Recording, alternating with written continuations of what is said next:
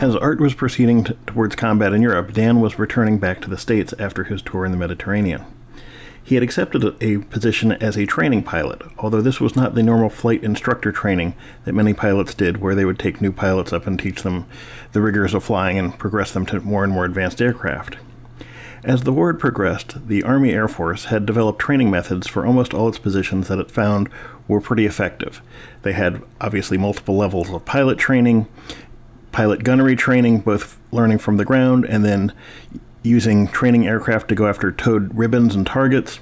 They had bomber training where the bomber pilots could learn to fly slow and steady paths to deliver accurate bomb loads, while their bombardiers could fly over miniature maps and practice dropping bombs, and then turn around and start dropping dummy bombs from other aircraft that mimicked the same flight pattern as the bombs they'd be dropping in combat.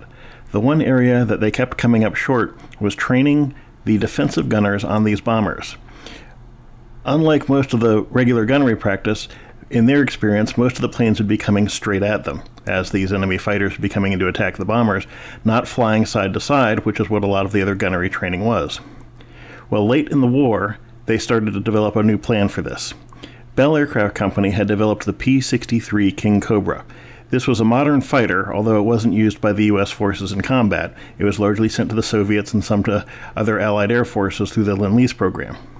They did, however, retain a sizable number and convert them to what were known as RP-63 pinballs.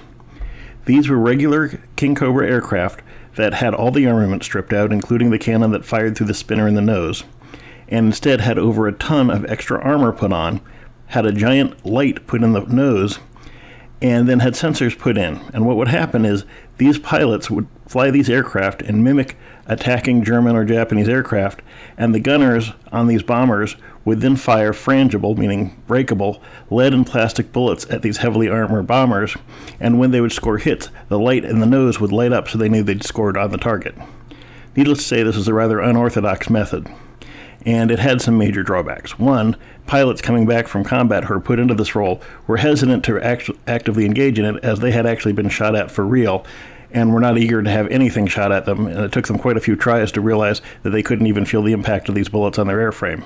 Many times they went up and thought the bomber gunners had completely missed, and when they came down and checked the counter, they'd been hit dozens of times. Another downside to this was that fighters are, by design, somewhat unstable, which allows them to be highly maneuverable, and the P-63, in its normal configuration, was a highly maneuverable aircraft.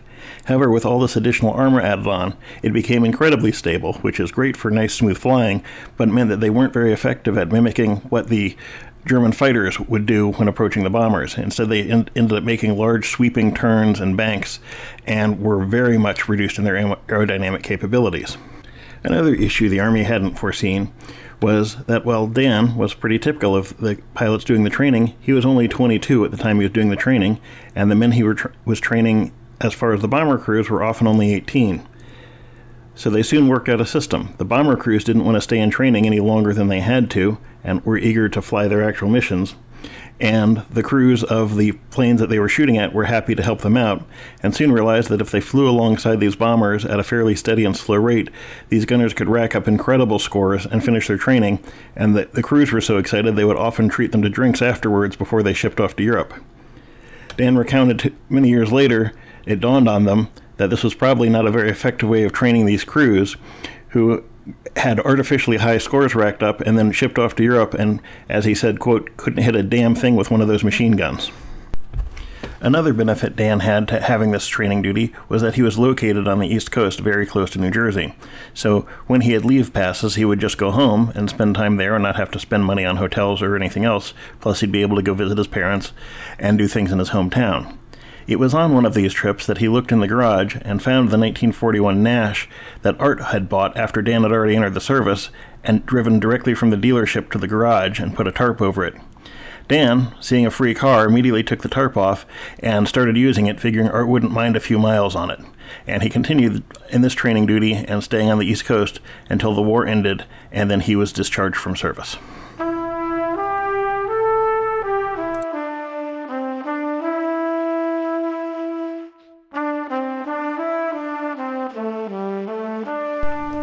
Art, being deployed to Camp Shelby, Mississippi, after his combat tour in Europe had ended, then found out he was not going to be deployed to the Pacific Theater to fight the Japanese. While he was there, the war ended following the bombings of Hiroshima and Nagasaki, and then began a great mass movement of people throughout the United States. Obviously, the Army wasn't going to release all of the soldiers it had, but it was demobilizing hundreds of thousands of men in a very short period, and Art was in a bit of a race to try to find out how he could get back to the armory at Elizabeth, New Jersey, where he would be out-processed. The Army offered transportation, but it also only issued orders stating where they needed to be and when, so if these soldiers had ways to get there quicker or on their own, they were encouraged to do so. This led to a lot of negotiating and knowing friends of friends, and this is how Art ended up finding a plane ride back to New Jersey. Someone Art knew hooked him up with a Navy pilot who was flying a Grumman TBF Avenger torpedo bomber back to the New York area. The Grumman Avenger was a rather large single-engined carrier-based torpedo bomber that had replaced earlier highly ineffective models and become a primary weapon that the U.S. had used to attack the Japanese Navy in the Pacific Theater for the second half of the war. It not only carried torpedoes, but could carry bombs and serve as a level bomber, and carried a crew of anywhere between 3 to 5, depending on its configuration. The one Art was taking back was only carrying a single pilot in it, and he offered Art the tunnel gunner position. One of the crew members on an Avenger was a radio operator who sat down inside the fuselage of the plane, operating the radio system and communicating with other aircraft. Behind his position was a long bed that he could lay down on, and it had a .30 caliber machine gun that faced at a downward, rearward-facing window, so that when they were in combat, instead of operating the radio, he could lay down there and provide defensive fire from any enemy fighters that were approaching them.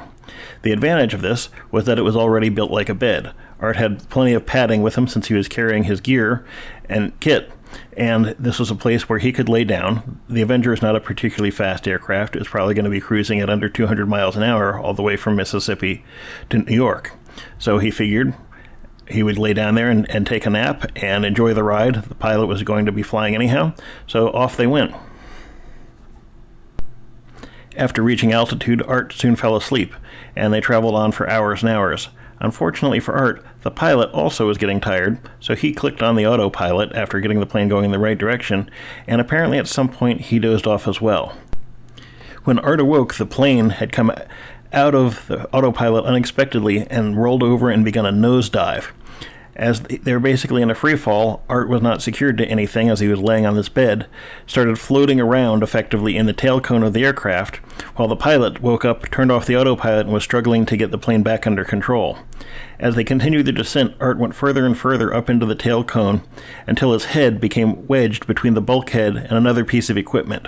The pilot was able to gain control, level out the plane, and then call down to Art to make sure he was okay, only to find that Art's head was still stuck in this wedge between the bulkhead and the equipment. The pilot, realizing he had to make an emergency landing, found the nearest airfield and landed.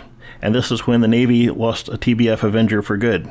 They soon found that they could not extract Art's head without scraping up his scalp and possibly damaging his skull, so instead they had to cut the tail off of the plane and then cut the bulkhead so they could get him out. He ended up with only some minor cuts, but it ended his chance of getting home as early as he had hoped. When Art was released by the medic, he found out that they were actually in western Pennsylvania, so it was only a matter of hitching a ride with a few soldiers in the area who were already heading towards New York, and he was able to reach Elizabethtown, New Jersey, and go to the Armory to get his out-processing completed and actually leave the Army. Once his processing was complete, he then got on a bus and was headed back to Springfield, New Jersey.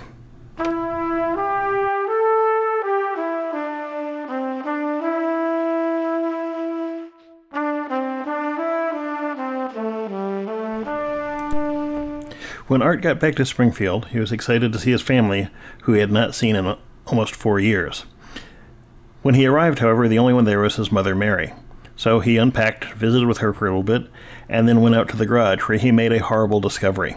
He saw the tarp sitting over his car, and when he pulled the tarp back, he found not his brand new 1941 Nash, but his 1941 Nash that his brother Dan at some point in the preceding weeks had run into a tree, probably after some alcohol consumption, and then he and his buddies wheeled it back into the garage and put the tarp back over it, We're not sure what Dan thought was going to happen, but it wasn't good.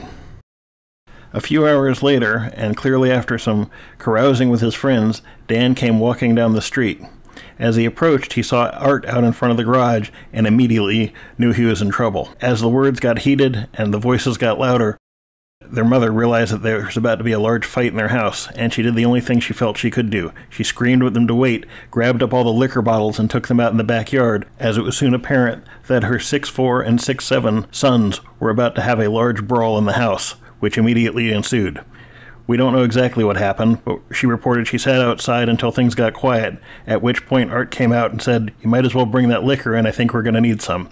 Obviously they had made up, and despite the anger over his car, was glad to see his brother again.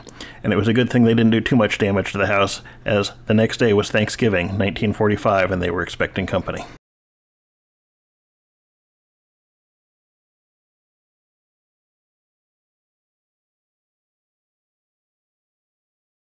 Following the war, Art returned to his prior occupation as a truck driver. While he had worked for Cardinal Trucking, the same company his father worked for, prior to the war, after the war he ended up getting a job with Coca-Cola. For the next 30-plus years, Art was a truck driver and proud teamster, and drove Coca-Cola products in and out of New York City on a daily basis. In 1947, Art met and married Audrey Rogers from nearby Stanhope, New Jersey, and they soon began raising a family, including my father, Robert Bob Staehle. Art continued driving for Coca-Cola until he retired in the late 1970s, and enjoyed his retirement staying in Springfield, New Jersey until he passed away late in the summer of 1984. After the war, Dan, who had only been in high school prior to enlisting, ended up going into the masonry business and running his own masonry company for many years until he retired. He ended up getting married shortly after Art did and raising a family of his own. One thing Dan continued to do was to fly. Throughout his entire life, he owned various aircraft and flew all over, including many trips down to Florida, where he would have reunions with his fellow squadron mates. Dan continued flying right up until he passed away in spring of 1998.